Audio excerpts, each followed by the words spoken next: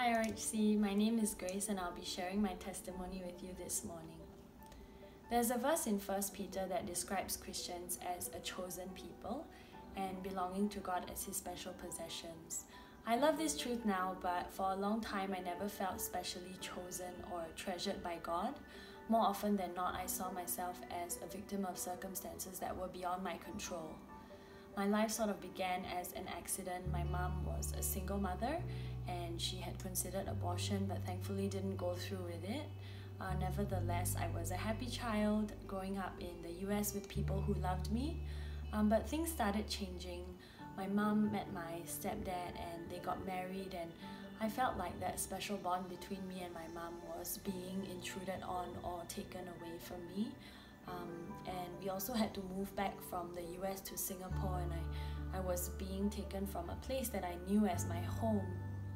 I was never able to process these feelings of grief and loss, and the bitterness in my heart really took root and grew. Years after moving, I still struggled. I hated being in Singapore and didn't have any friends, and I didn't want to make new friends because I never thought anyone could ever understand what I'd been through. I was deeply discontent with my life and angry that things had been taken from me against my will. I hated that I never had any control, so I resolved to be self-sufficient and decided that I couldn't rely on anyone or anything because there was always a risk of me losing it. Growing up in a Christian environment, I knew that God existed, but I doubted His character, whether He was trustworthy. I really struggled with the idea that God was good and that He cared about me because I didn't feel cared for. If He loved me, then why let all these things happen to me in my life? In my mind, He was in the sky somewhere, but still kind of irrelevant, and I still had to make things happen on my own. So I worked hard at my sports and my studies and at being popular and attractive by society standards, but at the same time I was getting tired slowly of having to keep up these standards of having it all. When you succeed, you might feel accomplished for a while, but when you're the only one holding your life together, you can't stop and you can't fail, because if you do, then you lose everything. One day in my uni years, my mom was attending a Christian conference in Bali, and I tagged along, not intending to go for any of the talks but just to enjoy the beach and the hotel there. But I happened to sit in for one talk and another, and I was so taken by it. My main takeaway was there are good reasons and arguments for how we can know certain truths about the Christian God, even if we don't feel it in our hearts at every moment. And over the next few months, I started reading more into it, started reading the Bible, and saw that I was effectively trying to give my life value and meaning from the things that I was doing, and it was exhausting and unsustainable. So I began to pray tentatively, okay God, maybe I can't do this by myself, but if you are the perfect Father, then please show me because I don't see it now. And it wasn't an overnight change, but when I started asking for His help and stopped struggling to do it all on my own, He started to chip away at my hardened exterior and uncovered that all I really wanted was to be loved and taken care of. And I didn't want to do it all by myself. I was only doing it because I thought I had to.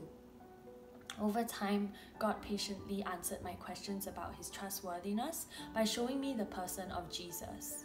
He is the God who created this universe and then chose to give up all His power and control to show His love for us. His stepping down into our world tells us that He's able to identify with our pain. So how do I know that I can trust Him? Because Jesus chose to suffer here with us and for us. He can hold my hand as I'm walking through dark times and say, I know how you feel, it hurts and it sucks. He can say with full conviction, I know what it's like not to fit in grace, because He didn't either. He knows what it's like to be betrayed by friends and misunderstood by His own family, and to have His Father turn away from Him, because He went through those same things. Jesus endured these things and died on the cross, even though He didn't deserve any of it. We fall into pride and stubbornness and unforgiveness and bitterness And out of our sinful nature, we hurt each other and cause suffering and endure it ourselves. But Jesus suffered even though he was perfect and blameless. He died to take our brokenness upon himself and to forgive the great cost of the wrong things that we've done and continue to do. Jesus came to do the one and only thing that matters to someone going through pain, to join them in their pain and suffer alongside them. But he didn't stop there. Easter is a celebration that Christ overcame sin and death. He rose again from the grave to give us hope that there will be a day with no more suffering and no more tears. There is redemption power in his love for all who struggle with sin and for those who suffer its effects.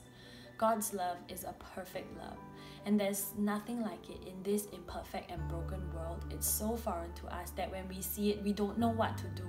We shy away from it out of fear of the unknown, or we don't trust it because it's too good to be true. But it's not too good to be true. It can be understood and it can be experienced. I believe if you ask him for his help, he will help you understand and feel his love for you. He will heal you and he will make you whole, just like he did for me. So today, would you consider trusting in Jesus to do that for you?